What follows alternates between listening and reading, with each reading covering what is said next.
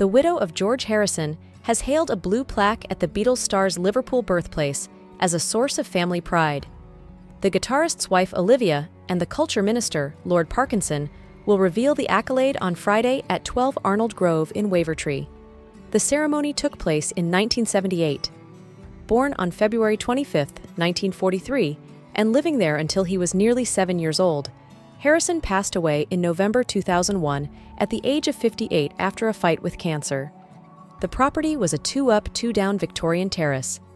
This blue plaque recognition of George's birthplace is a source of family pride for all the Harrisons, and something that none of us, mainly George, would ever have anticipated, noted Olivia, an American film producer and author. He made his mark on every continent, every nation, every city, and every street. Their sole child, composer and musician Donnie Harrison, was born to her in 1978.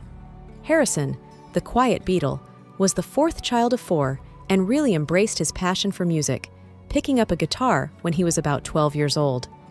The Wavertree neighborhood was his family's birthplace, and his mother's side of the family lived on Arnold Grove, the road next door. They were at the top of the council housing list when they left the region in 1950. For many years, local residents and fans have longed for a blue plaque marking the place where George Harrison's exceptional life story began, stated Duncan Wilson, Chief Executive of Historic England, which oversees the program on behalf of the Department for Culture, Media and Sport, DCMS.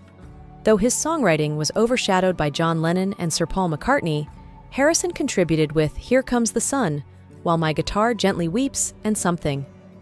In 1960, at the age of 17, he went to Hamburg as the youngest member of the Beatles. Following this, from 1965 to 1968, he sought out the instruction of Indian composer Ravi Shankar to master the sitar, a stringed instrument with a long neck and a resonating chamber made of a bulbous gourd. He was deeply moved by Eastern philosophy and music after the Beatles' 1966 tour of India. He also contributed to the band's songs Only a Northern Song and Within You Without You.